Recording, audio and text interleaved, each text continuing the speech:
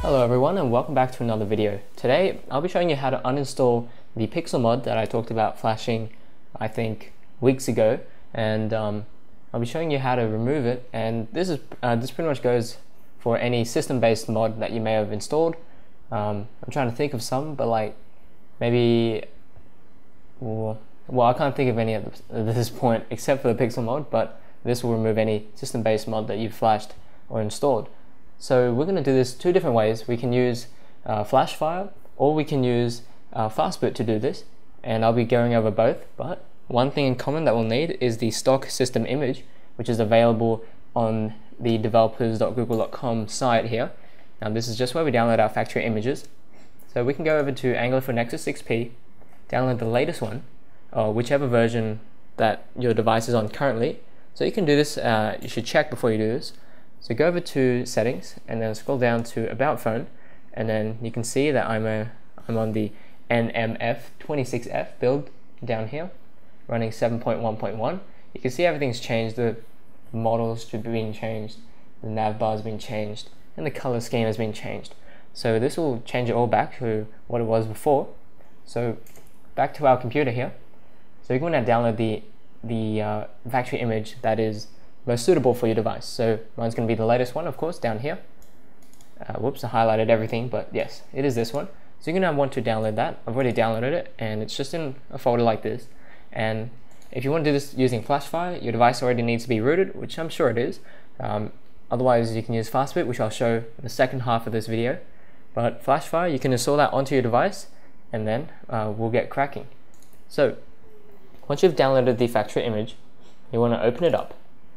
And then, because we only want the system image pretty much, so we're going to open up the folder, well this one, the NMF26F folder.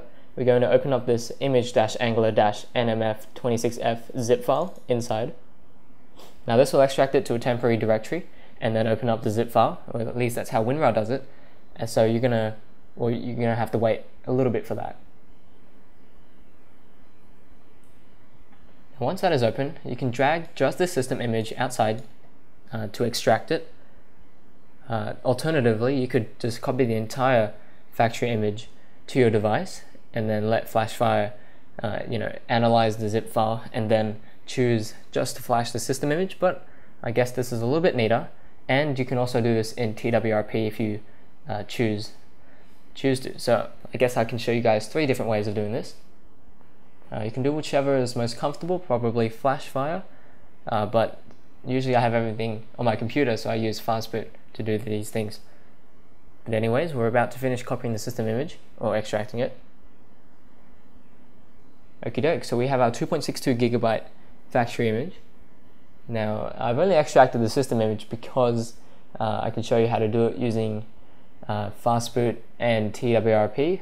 But if it's FlashFire, you could have just copied the factory image onto your device instead, as it's pretty much half the size. So right now I'm going to plug our device in to the computer, like so, and we are going to have to do that USB for charging, sorry not charging, USB file transfers, and we're going to need to copy over the system image. So go to this PC, go to Nexus 6P, or it could be named Pixel XL, go to internal shared storage. I'm just going to plop it down at the bottom here.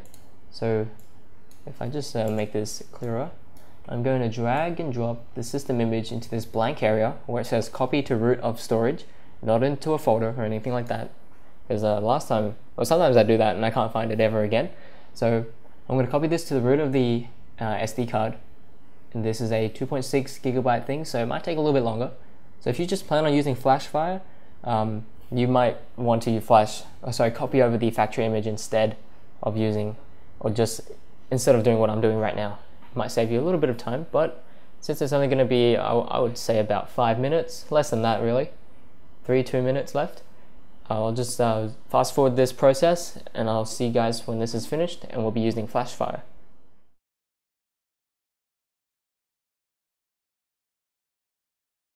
Okay, so we just finished copying, and that probably took around 2 to 3 minutes, and once this is done we can get on to the flashing process.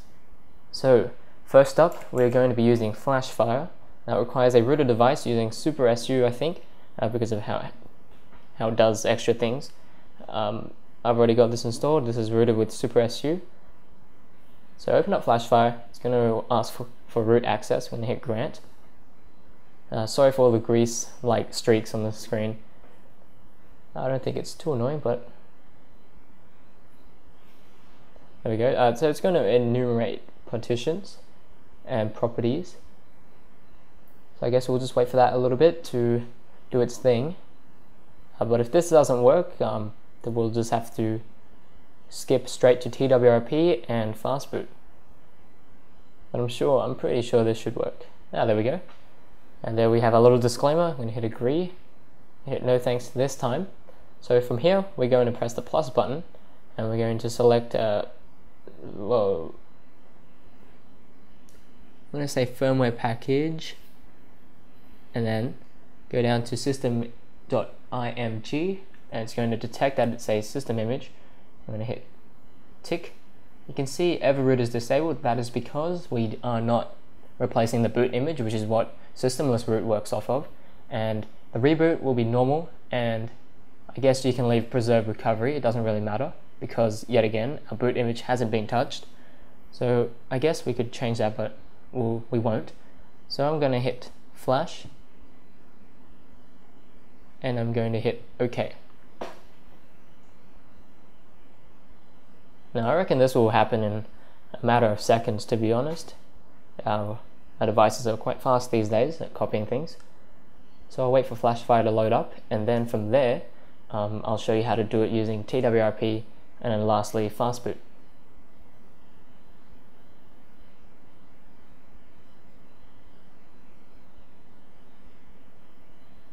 Okay, there we are. We have our transfer starting now.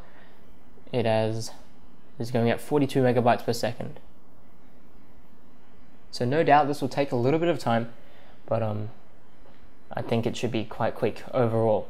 So I'm going to fast forward this until it finishes, and then we'll go into part 2 of this guide. So if you choose to use FlashFire and you did it, that's fine. You don't need to do anything else, but if you want to look at how it's done in TWRP, you can stick around, and then if you want to have a look at how it's done using Fastboot, then you can stick around once more. So I'm going to fast forward this till it finishes. I'm going to wait for the phone to boot up, and then I'll cut to the TWRP action.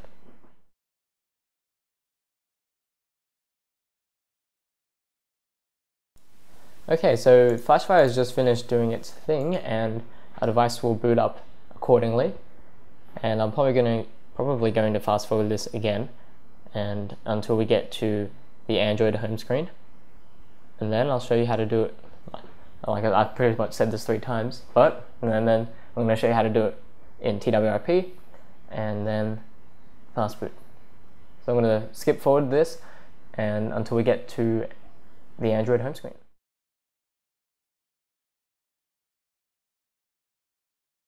Alrighty, so that was really quick. Well, I'm not really surprised, to be honest, but here we are. We are back in.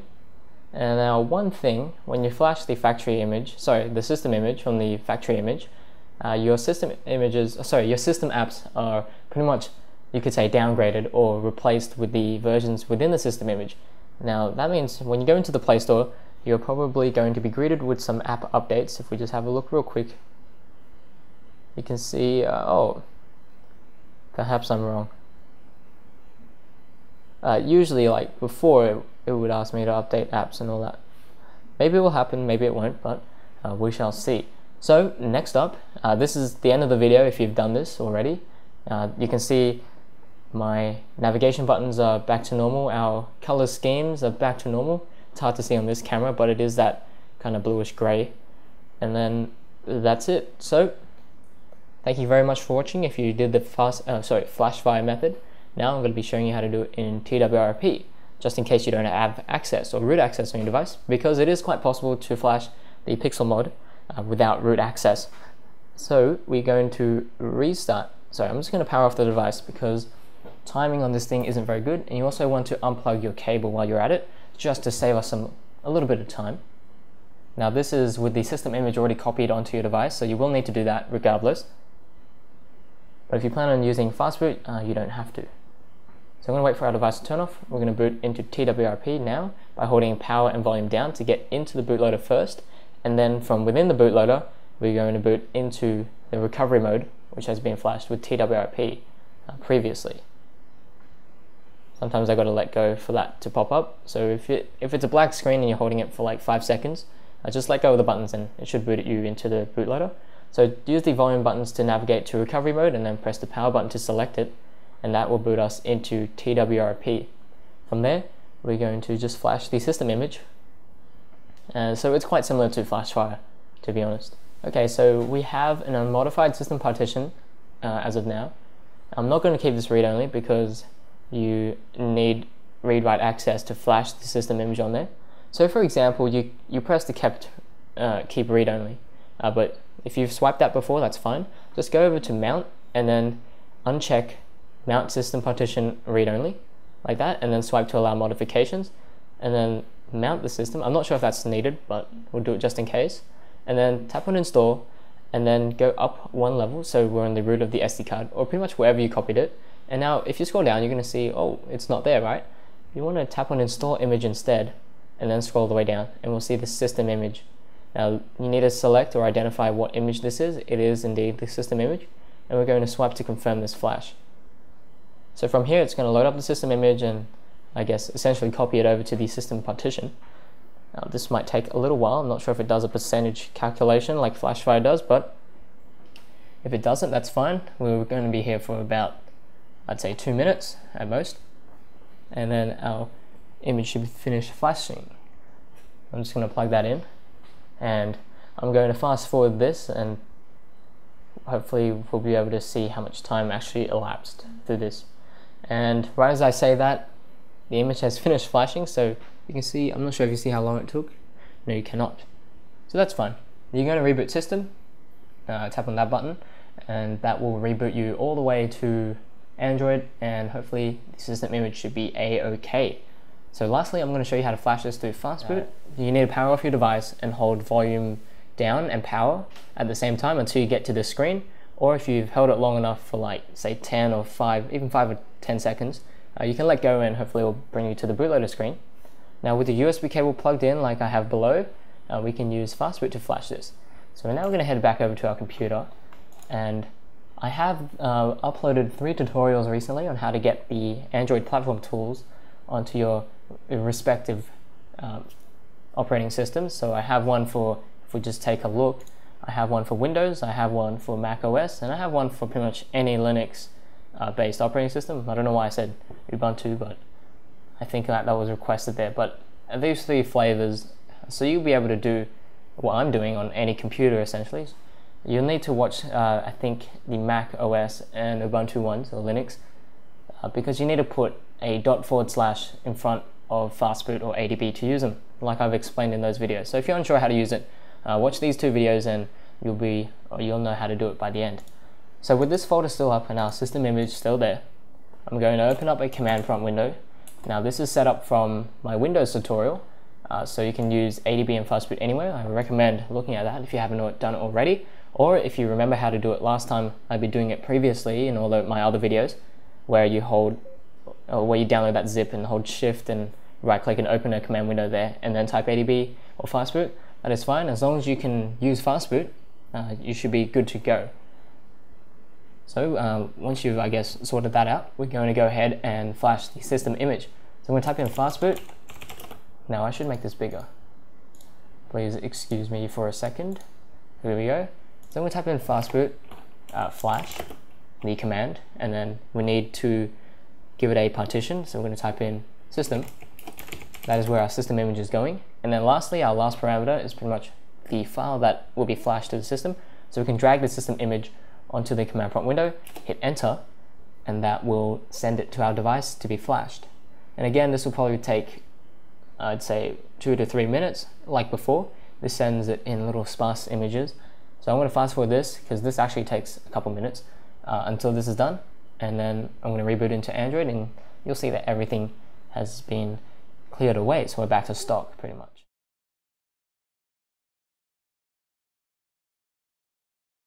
Okay, so it's just finished flashing, and now I'm going to reboot our device back into Android. So I'm just going to press the power button here to start it, or we can type in Fastboot reboot. Either way, we're going to restart our phone, and I'm going to end this video right now pretty much. Thank you very much guys for watching. This was requested by, I guess, well, maybe a few people wondering how to get rid of the Pixel mod, but me telling them flash the stock system image probably wasn't enough. And so here it is. I've covered 3 different ways you could possibly flash the stock system image, or any image for that matter, apart from the bootloader I think, and onto your Nexus 6P. Well, which this could work for most devices out there using Fastboot and all that, but this is essentially specific for the Nexus 6P. So we should see this boot up at the same time as we did when we used FlashFire. Should be no differences there, but yeah, we are already done and dusted. Now once we unlock, we should see everything's still the same, and there we go, and everything's still working same as before. So there's no loss of data, no loss of root. If we say, for example, we'll go in and check on FlashFire itself, you can see that it's still rooted and it still works. If we give it a few seconds, well, you saw it down here that it was given super user permissions. So yeah, thank you very much guys for watching. If you have any other suggestions, or even if you're unsure of anything in this video, feel free to leave it down in the comments below, or if you just want to say hello or something like that.